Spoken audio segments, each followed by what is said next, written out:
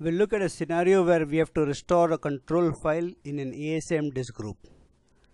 So I have two windows open here. This is my Oracle window, that's for the RDBMS, and this window is running the grid infrastructure already logged into ASM CMD.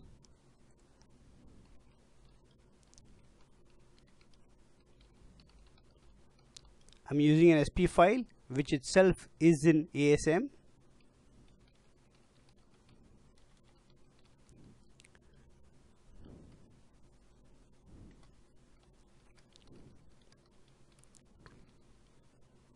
And I have two control files, one in the data disk group and one in the FRA disk group. So let's see what happens if I lose one of the control files inside ASM.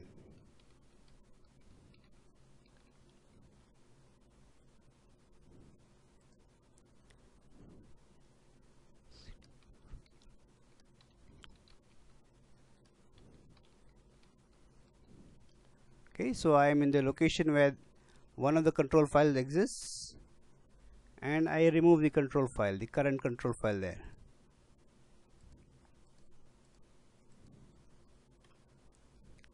So if I try to start up the database, it would fail to mount because one control file is missing. Instance startup is okay because the SP file is valid, but the mount fails because the control file is missing.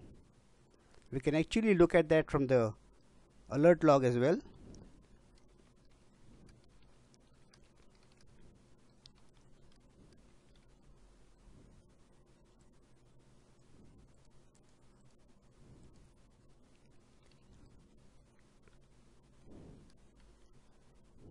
So here we have the error.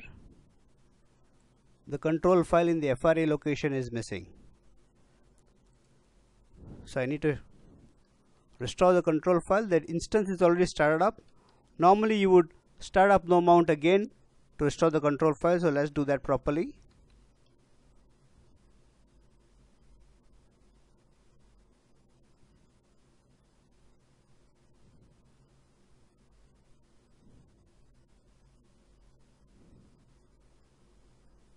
So it's just shutting down the instance, clearing up the SGA. Remember, we have to restore the control file from the good location, which is here in the data disk group.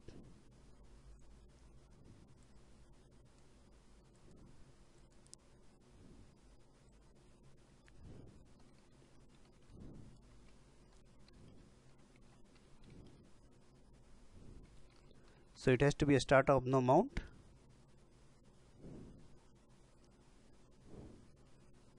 And we can go into RMAN. Actually, we could have done the startup no mount from RMAN itself.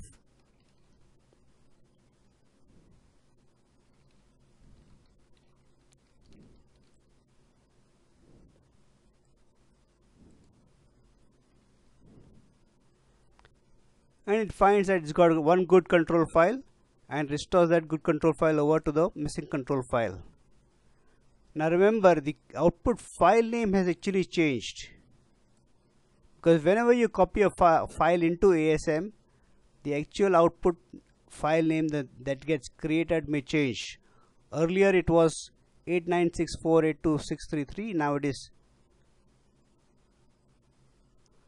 911430411. Okay, so it's a different file name. Similarly, you can see this is okay. The data control file is okay. 896482631.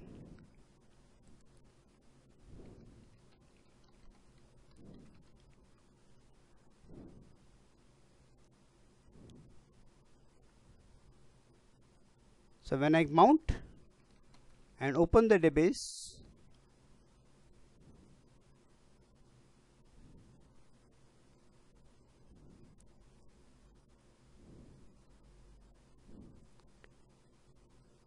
it now at the mount state itself, it is verified that the two copies of the control file are consistent with each other. So for the open, is just verifying the database files, and because I had a shutdown abort, it decides it needs to do an instance recovery, so it's actually also doing an instance recovery. So it is open. Let me just go back in.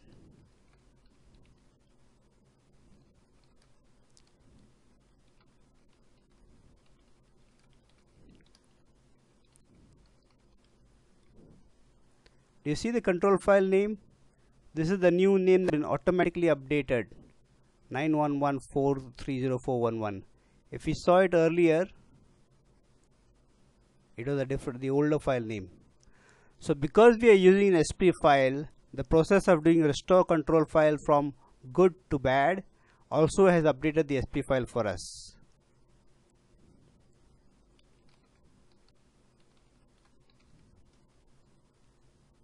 There, the control file parameter is also updated.